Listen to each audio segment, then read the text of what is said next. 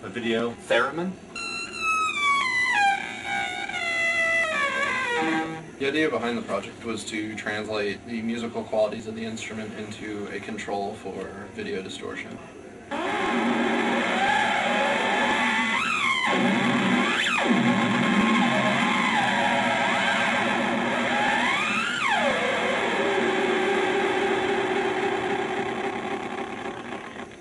As you play the instrument, the signal from the instrument goes through the amp, and wired to one of the speaker outputs is an electromagnet that is on the deflectors for the cathode gun.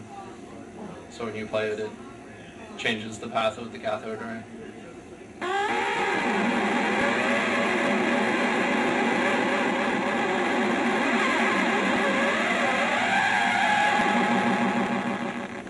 When you turn the delay on, you get the reverb in the sound and in the video.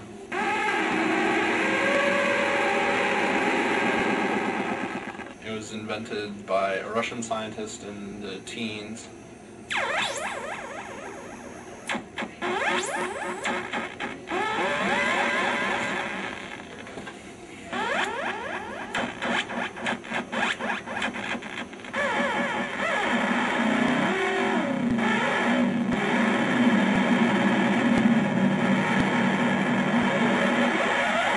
The system is completely analog.